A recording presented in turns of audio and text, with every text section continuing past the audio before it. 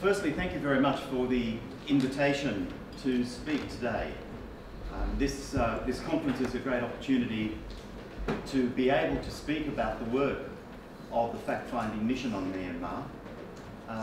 But what that really means is to speak about the people who have been affected by the actions of the Myanmar government, particularly the Myanmar military. And I'm in a very privileged position to be able to speak first because it gives me the opportunity of providing some of the context for what has happened, the context in which many of the other speakers over these 2 days will be talking in more specific detail about aspects of the Rohingya crisis. The United Nations Human Rights Council appointed our fact-finding mission 2 years ago, and we provided our detailed report, some 450 pages of it, in September last year. So almost a year has gone by since that report has been presented. I would like to speak a little about the background to the report, that is what we did, so that you have some understanding of the basis of our findings. Second, I'd like to discuss what we actually found in relation to the Rohingya.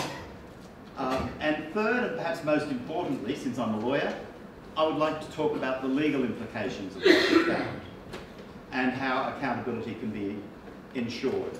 So that's a lot to cover in 25 minutes, but I'll do the best I can and particularly be interested in having discussions with you over the next 2 days. As I said, the fact-finding mission was appointed 2 years ago. We were appointed before the crisis of August 2017. In fact, we met in Geneva on the week commencing August 21, 2017, to commence our work.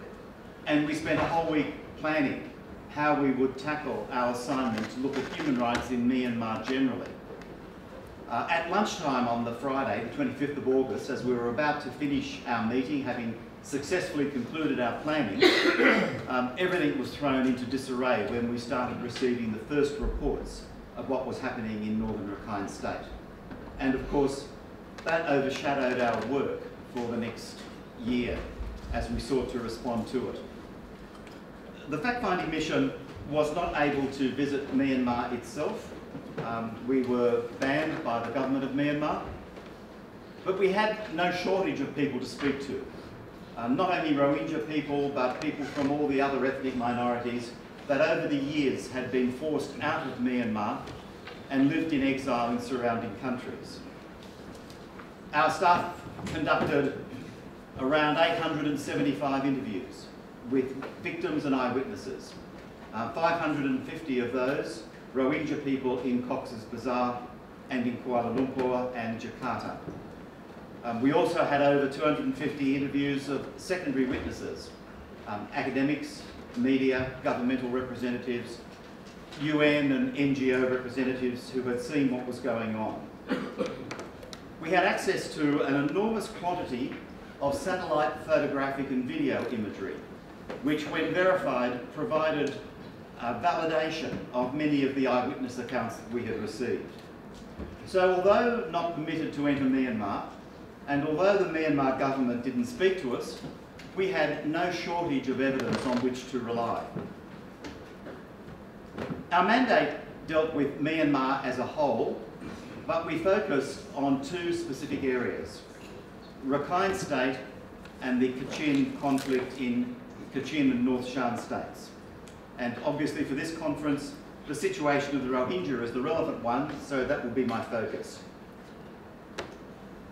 Our investigation took its starting point as 2011-12. We were to look at recent allegations of human rights violations and define recent as going back to that period. So far as the Rohingya is concerned, the date was selected because of the violence of 2012, occurring in June and October of that year.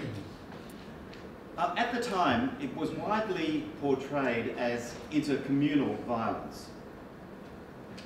We, however, considered that description inaccurate. Our finding was that this was not a spontaneous outburst of hostility, but rather the result of planning to instigate violence and amplify tensions. The planning was undertaken by a number of actors at that time. The amount of hate speech that led up to the June and October 2012 violence was quite extraordinary. Largely propagated by extremist Buddhist monk-led organisations, particularly Mabatha, also by Rakhine ethnic political parties, especially the Rakhine Nationalities Development Party, which on one occasion cited with approval the activities of Hitler and said that inhuman acts were sometimes necessary to maintain a race. We looked closely at the question of military involvement in the events of 2012 and found that the military were at least complicit.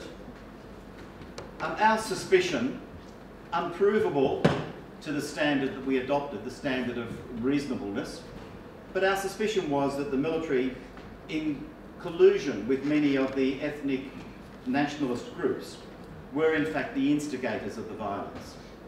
But certainly we had no difficulty in concluding that the portrayal of the violence of 2012 as intercommunal violence was inaccurate and grossly misrepresented the planning, strategising and instigation of the violence that actually occurred in fact. The result of that violence was that 140,000 Rohingya people were displaced. Of those, 128,000 still live in IDP camps 7 years later. We look next at the violence that occurred in October 2016. The events then were more of a surprise, instigated by a small number of amateurish attacks by an organisation that called itself the Arakan Rohingya Salvation Army. Calling itself an army was a little bit of self-promotion, like many of these groups did. It was a fairly ragtag bunch with, in 2016, no significant weaponry at all, and a very small number of people. They were successful in capturing some weapons, maybe 100, 110 weapons from the police posts that they attacked. Some people tragically were killed, a small number of people. But perhaps the most significant lesson arising from 2016's violence was what happened afterwards. It led immediately to a reinforcement of military and police presence in northern Rakhine State and action taken against the domestic Rohingya population. Police regularly went to Rohingya villages and took away any serious knives or farming implements that could be used as weapons. So machetes, for example, and sickles that were used in fields, these type of implements were removed, leaving people with no more than kitchen knives in their homes. Secondly, the military also required the removal of traditional fencing that Rohingya people use around their villages and between their family compounds. This permitted the police and the military to have open visibility into the villages and the compounds, and also easy access on a very rapid basis when entering villages and compounds. Then in early August 2017, two of the most notorious divisions of the Myanmar military, 33rd and 99th Light Infantry Divisions, were moved from Kachin State into northern Rakhine State. At the same time, around about the 8th of August, helicopter gunships were brought into the area for the first time. The relevance of this is that it indicates that at the very least, the military knew what was going to happen and were well prepared for it, at the very least. The attacks by ARSA of 25 August 2017 came as no surprise to the Tatmadaw, the military of Myanmar. They were ready, they had their strategies and their plans. It was not an occasion that led to a provoked outburst of spontaneous action on the part of the military. All was carefully orchestrated. We approached our task with the attitude of of no assumptions. We, as a fact-finding mission, were of the view that we needed to find the facts, and that meant assuming nothing. We did not assume the existence of ARSA. We did not assume who, if they did exist, they might be. During the course of our investigations, we became satisfied that ARSA existed as an organisation led by some Rohingya people. We looked at the possibility of whether ARSA had been established by the military, and we could find no evidence of that. We considered whether some of the ARSA members were provocateurs planted by the military. We could find no evidence of that. But we are quite certain that the military had informants within ARSA and knew exactly, therefore, what was being planned and what was about to be executed. It was said that around 30 security posts were attacked on the night of August 25, including police posts and one military camp. We were satisfied that there were 16 to 17 attacks. We could not find satisfactory evidence of the remainder. But we were satisfied that there were 16 or 17 attacks. The nature of the attacks, though, needs to be taken into account. Clearly, across Northern Rakhine State, the number of people involved in the attacks would have gone into the high hundreds or low thousands. The biggest estimate we've seen is 3,000 people, but I suspect that that is probably an exaggeration, maybe more like 1,500 in total across the up to 30 attacks. The vast majority of these people were farmers and fishermen. It was men who did it, so I'm using fishermen technically. They were untrained and they were largely unarmed. The only weapons, that is firearms, that appear to have been used in these attacks were those 100 to 110 weapons that had been captured from the police in the raids of October 2016. So this was largely an untrained, unarmed, undisciplined, uncommanded group of local people led by a handful of ARSA activists. Some of them said that they had been told by ARSA that when they launched the attack, there were all of these trained, well-armed ARSA divisions ready to come in behind them. Of course, that didn't exist and it didn't happen. What followed those largely unarmed, largely untrained people attacking up to 30 spots was an intensity of violence never before seen in Myanmar. Myanmar has a history, an unbroken history of violence for the last 70 years. But what happened over those following 3 or 4 months in Northern Rakhine State was without precedent in Myanmar for its intensity, for its widespread nature, and for the level of brutality. We examined intensively attacks on 9 villages by the Tatmadaw. We verified attacks on another 54 sites. We had first-hand reports of attacks on a number of 22 other villages. We came to the conclusion that the estimate of at least 10,000 people killed was a conservative estimate. We were able to record through satellite imagery the destruction of over 37,000 Rohingya homes and structures, the total destruction of 392 villages. The United Nations High Commissioner for Refugees has established that over 750,000 people fled across the border into Bangladesh. This is the factual scale of what occurred during the months after 25 August 2017. Those events occurred as a result of deliberate strategy.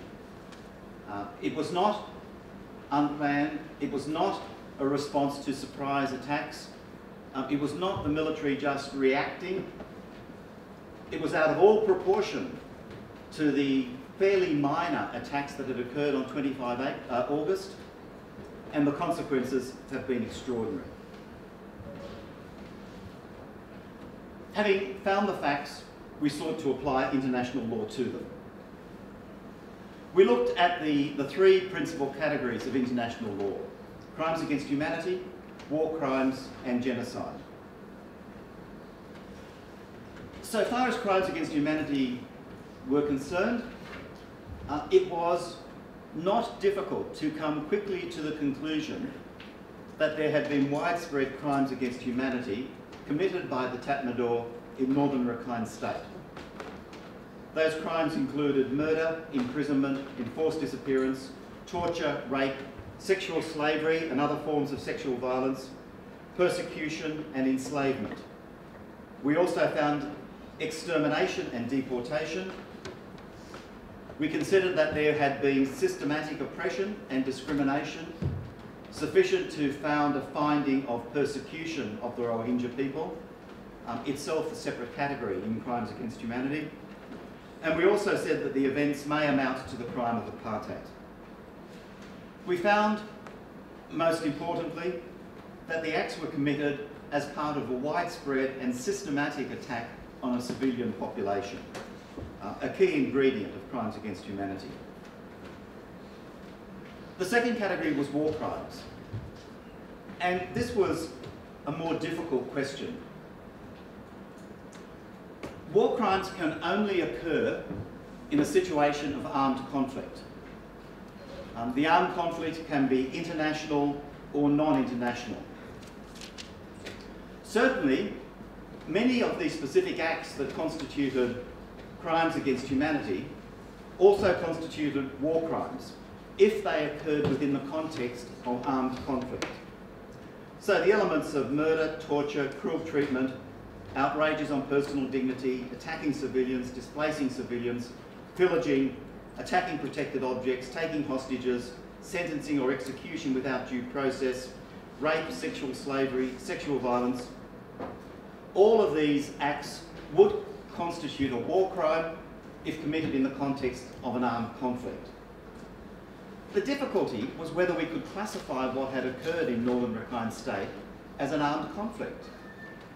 Did the fairly insignificant actions of ARSA-led farmers and fishermen reach the level of violence to constitute an armed conflict? In the end, on balance, we said yes, from 25 August, but not before that. You know, before that, historically, the Rohingya people have been amongst the most peaceful ethnic minorities in Myanmar. You know, they have not had, since the early 1960s, any notable armed insurgency movement. They have not been involved in the kind of violence that we see with the Kachin and the Shan and the Wa and others. We could not say that there was a situation of armed conflict before 25 August 2017. The International Committee of the Red Cross was satisfied that there was armed conflict after that, and in the end we were happy to rely on their expert assessment. They are the ones, the ICRC, responsible for the international law of war, and we relied on their assessment. But for us, it was a difficult task to establish that there was a non-international armed conflict involving the Rohingya in northern Rakhine State. On balance, we found that, and so we found that war crimes had been committed by the soldiers of the Tatmadaw. And third, genocide, the most difficult question of all. Genocide is defined by its convention as any of the following acts committed with the intent to destroy in whole or in part a national, ethnical, racial or religious group as such. And then it lists 5 categories of act: killing members of the group, causing serious bodily or mental harm to members of the group, deliberately inflicting on the group conditions of life calculated to bring about its physical destruction in whole or in part, imposing measures intended to prevent births within the group, forcibly transferring children of the group to another group. Having found facts, we had to examine each of those elements of the definition of genocide in turn. There was no difficulty in finding the Rohingya a protected group. It was a group defined by ethnicity and religion. It was hard to argue it's defined by race. I don't know what a race is, I have to say. But ethnicity, yes, religion, yes, defined in those ways. And so a group that could claim protection under the Genocide Convention. We had no difficulty in finding that 4 out of the 5 prohibited categories of act had occurred in northern Rakhine State. Of those 5 categories that I read out to you, the only one that we said was not occurring was the forcible transfer of children from the Rohingya people to another ethnic or religious group. But for the other 4 of the 5, no question. Nor was there any question about the intent to commit those particular acts. As I said, it was very clear to us that this was well planned, well orchestrated, strategized, commanded, controlled, right from the beginning. The biggest question was the specific purposive intent associated with the law of genocide. And that is that all of this must not just have been intended, but in addition, committed with the intention to destroy in whole or in part a protected group. This specific intent is very difficult to find. It's not usual that somebody who's going to order a genocide will write out an order saying, I order you to commit the crime of genocide, signed Senior General Min Aung Hlaing, Commander-in-Chief, Patnadur. You don't find that. You know, genocidal intent generally has to be found from surrounding circumstances.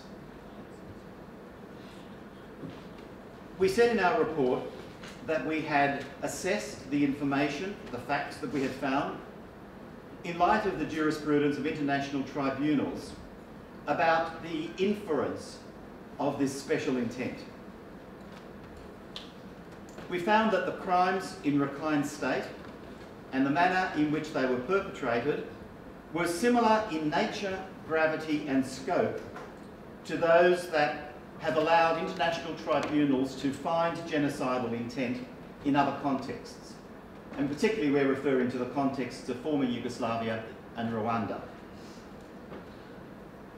Jurisdiction of past tribunals has referred to 5 indicators by which this inference of genocidal intent can be drawn.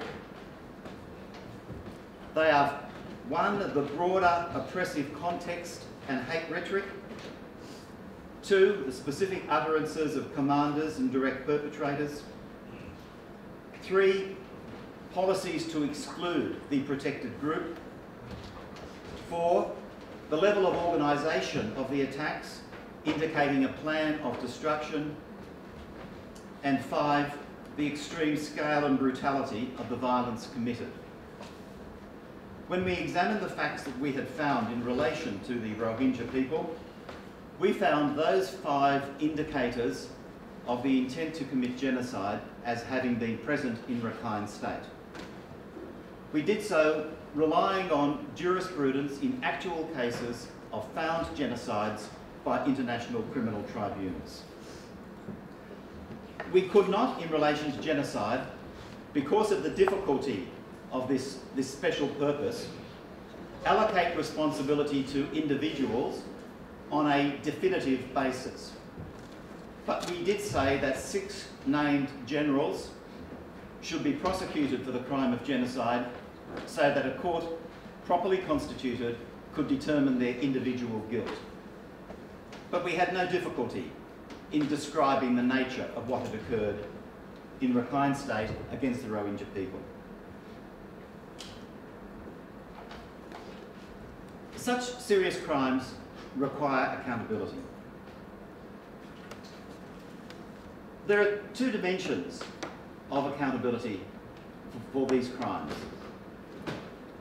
The first dimension is perhaps the one that occurs to us most easily. Victims are entitled to justice for what they have suffered. and justice means the perpetrators must be held accountable. That is a fundamental principle of law. The second dimension, however, is critical for Myanmar, not just the first. And the second dimension is that accountability is not just about the past, but also about the future. The Tatmadaw and its commanders have been committing war crimes and crimes against humanity for 70 years. There is no reason to expect that they will change their ways unless and until someone is held accountable. Accountability is about the future. It's about protecting people and preventing recurrence of this endless cycle of violence and brutality that the Tatmadaw has shown itself committed to. We examined accountability at national and international levels. Ideally, national judicial systems will handle such important crimes, and many states now have criminal laws, domestic criminal laws, dealing with these significant international crimes. In our view, it was impossible, it is impossible, to consider the domestic courts of Myanmar as capable of handling these crimes. Just not possible. Myanmar has not even a memory of an independent judiciary. It has been generations since there have been judges and lawyers who know what judicial independence means. It is beyond the capacity of the Myanmar courts and Myanmar judges to deal independently with these kinds of serious offences against the top leadership of the military who continue to dominate the country. So we recommended strongly the need for international accountability through proper international tribunals. We can talk, if you wish, on another occasion, later today or whenever, about methods of accountability, the International Criminal Court, specialist tribunals, the International Court of Justice. But what I do want to emphasise is that accountability is absolutely essential, and accountability can only be found through international tribunals.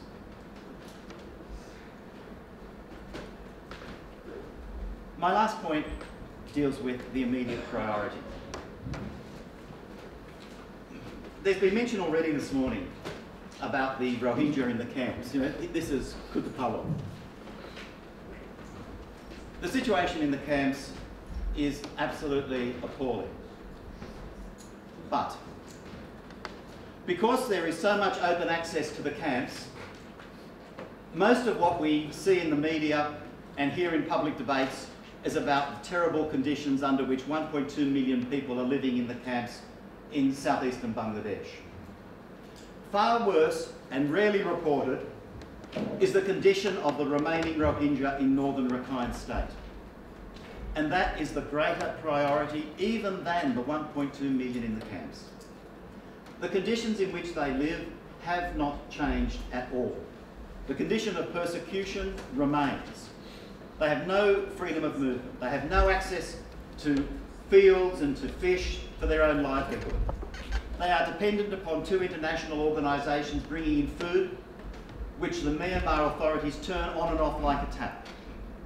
Their kids have no education. They can't get health care. They are basically surrounded in urban ghettos, like Mingala in Sidoti, which are comparable to the ghettos in which Jews in Europe lived during the Nazi occupation. Or else they are in surrounded villages, unable to leave without written approvals from non-Rohingya Myanmar authorities, even to go to a hospital for health care. There is not the mass burnings, shootings that we have seen and the forcible expulsions. That from the period of August to December 2017 is not happening. But everything else is. There will be and there cannot be any return of people from Bangladesh until the situation of the Rohingya who are left is fixed, until the restrictions are lifted. There is no conception by which we can imagine safe, dignified return being possible if they have to return to these conditions. We don't know how many people are there. Probably the best guess is 400,000 to 500,000. Around 120,000 of those are in actual concentration camps. Let's call it for what it is. There are probably 10 or 20,000 in these urban ghettos, and the rest are living in surrounded villages from which they are unable to move without approval. You know, let's focus our first priority on fixing the situation of the Rohingya who are left. Until that happens, there's going to be no prospect of return, no prospect of resolution. The crisis that we're discussing for these 2 days is not over. The mass expulsions may have stopped, and that's because the Tatmadaw has achieved its purpose. There's no need to get rid of the rest when they are subjected to such enormous restrictions. The demographic makeup of Northern Rakhine State has been changed fundamentally. They've achieved their purpose, but the crisis is not over.